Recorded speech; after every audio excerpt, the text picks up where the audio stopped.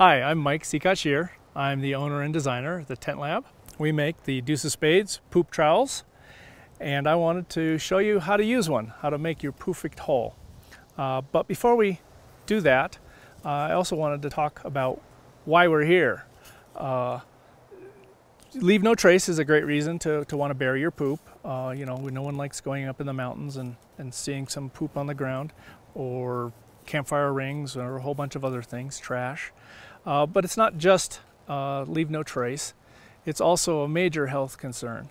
So the microbes that live in us that come out in poop are uniquely adapted to thrive in us and cause us problems, diarrhea and other diseases, especially when you start talking about parasites like worms and protozoa like Giardia and stuff. So it's super important that you bury your poop correctly and keep all that in the ground where the bacteria that are there can essentially feast on your bacteria and turn your poop into a great soil. Okay, let's go dig a hole. Okay, the rules for where you put a poop hole are actually pretty simple. 200 feet from camp, water, or trails. So here I've got my Deuce kit and taking my paces, and this is not going to work very well here. This is some terrible ground for trying to dig a poop hole in. It's all rock. But if you look over there, we've got some aspen, and it's not on the top of the hill, and that means that probably there's a very good chance we'll find a good place to dig a hole right over there. Oh, what luck! We just saw that the top of this hill was bad for digging a poop hole. And look what I just found. How lovely. The campers here just couldn't be bothered to take the proper distance and find actual soil to dig a poop hole in. Nice. Great. So here's some advice while we're walking over, doing our 70 paces. Why not make it 100 after all?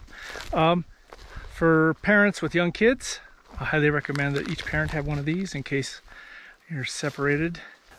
You won't be left stranded without a way to dig a hole. Nothing strikes panic into the heart of a parent faster than your little one going, "I gotta go poo!" and you have no way of making a proper poop hole. The other little piece of advice probably anyone could use is when you're setting up camp, go dig a poop hole. That way, if anybody needs to go quickly, there's one already. Hey, what do you know? Looks like we found ourselves a good place.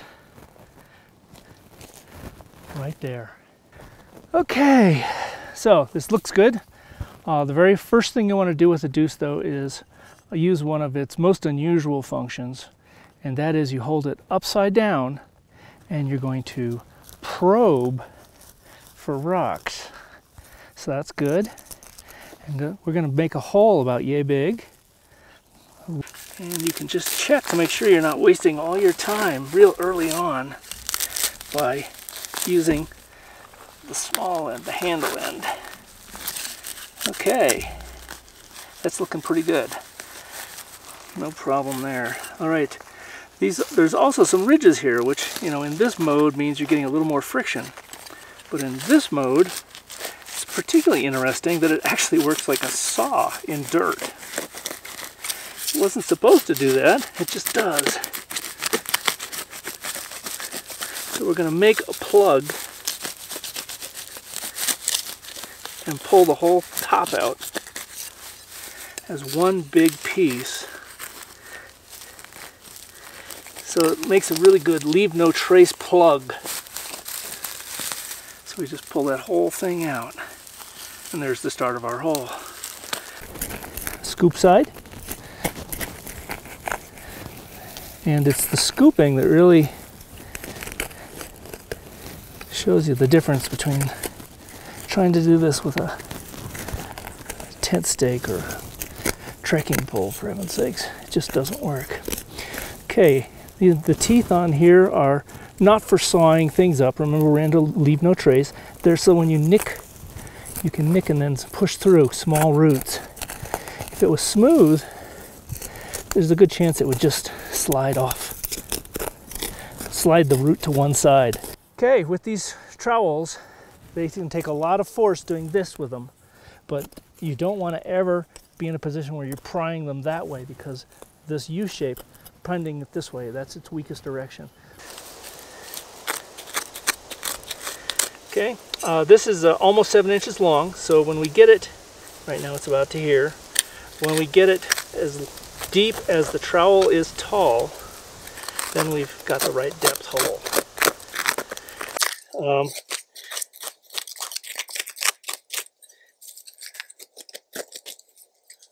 And I think that's what's responsible for most of the toilet paper you see on the surface, is people either not burying at all or not burying very deeply.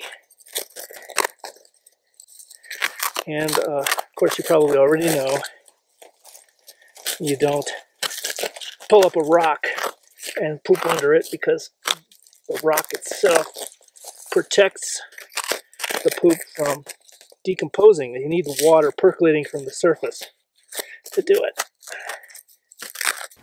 And there we are, finally. Full depth. So this one's about 7 inches deep, this hole. Okay. I was going to put in that stuff that we had from before, that poop, all that toilet paper that we just saw walking over here, but it turns out that it was all wipes, so they're not compostable. They won't decay. So I've actually got to take those and take them home and throw them away. So now we're ready to use our hole. Oh.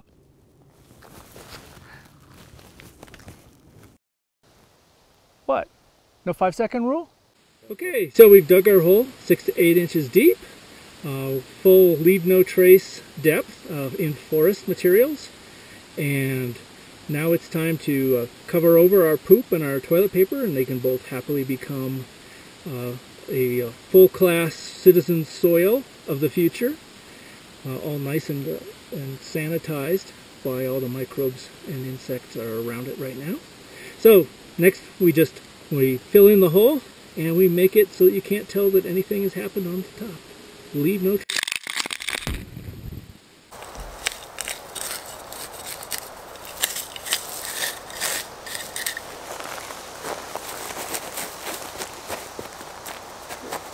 Down. First rainfall, it's going to look like nothing happened. Okay, let's talk about this stuff. Toilet paper, friend or foe? There's been kind of a groundswell of people talking about packing out their toilet paper from the backcountry. And while that in and of itself isn't a bad thing, I would maintain that it's a completely unnecessary thing most of the time. In the desert, you have to pack it out, sure. But when we're talking about forests with biological soil and everything's going to decompose, toilet paper makes great soil too. There's nothing wrong with it. When you see toilet paper on the ground, it's not the toilet paper that should be offending you. It's the fact that somebody did not dispose of their poop properly. In fact, if anything, it's a great warning that somebody has just contaminated the area. So it's the messenger. You don't need to shoot the messenger. If all we cared about was the aesthetics, here, watch. I got it right here. Brown toilet paper. Greatest idea ever, right? 3, 2, 1. No, it's the worst idea ever. This would encourage people to not bury their poop properly. And in fact, you know, in a perverse way, this whole carry out your toilet paper, you know, human nature is a funny thing. If you feel you're doing something extra special good in one arena, one part, then maybe you cut yourself a little break. Like, for instance, if the hole's extra hard to dig, maybe you don't go the full 6 inches deep. Maybe 4 is enough. So I think in a perverse way, this fixation on toilet paper and carrying it out is potentially even a little bit negative. That's my 2 cents anyway. Thanks for watching the video. Toodles.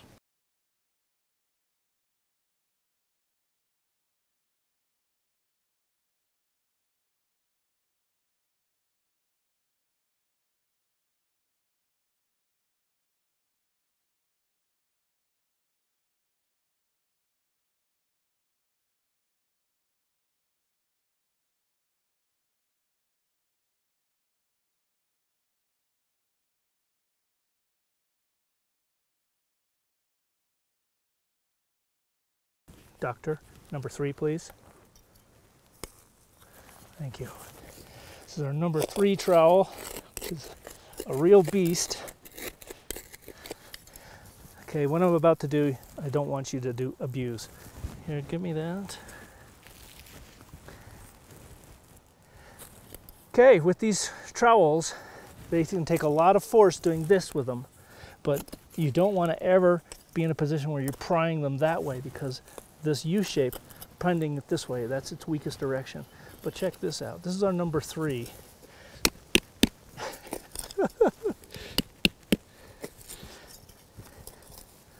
I would not do this on a number 2.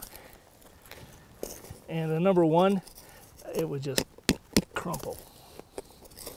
Okay. Notice that I'm making a little bit of a mark there, and you can, with any rock, especially a river stone, you can smooth it right back out. So if you do cause a burr, that's really easy to fix. Okay, number 3 scoop is big. Notice that I'm still able to pull dirt out of the bottom because I've kept the handle. I designed this thing with a handle that's quite small.